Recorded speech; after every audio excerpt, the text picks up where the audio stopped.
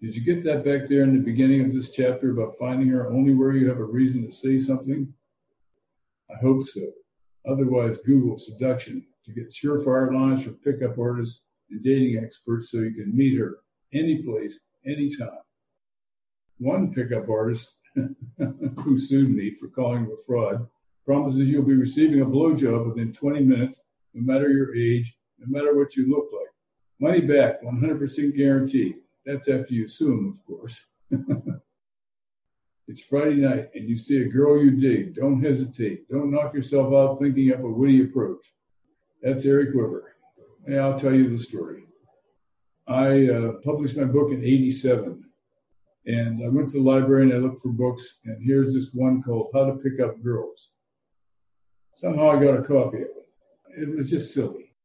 He interviewed 25 beautiful women and asked them, after 100 pages, the punchline was, all you have to do is say something to them. That's all you have to do. And you'll be picking up girls by the truckload.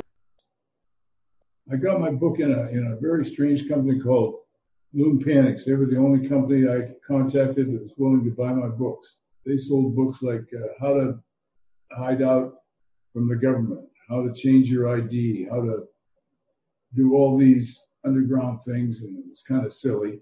But they were selling my book. And Eric Weber must have bought one from them because he called me and he wanted to buy a carton of my books. And I'm talking to this guy on the phone. I said, Eric, have you read my book? He said, no. I said, well, I really knocked the shit out of your book in there. He goes, oh, who cares? None of this shit works. I'll never forget that. He knew he was a fucking fraud. Every pickup artist since has copied Eric Weber. All you have to do is talk to them. No. Number one, if you don't look like somebody she wants to talk with, nothing is going to happen. Jesus, Mary and Joseph, is this hard?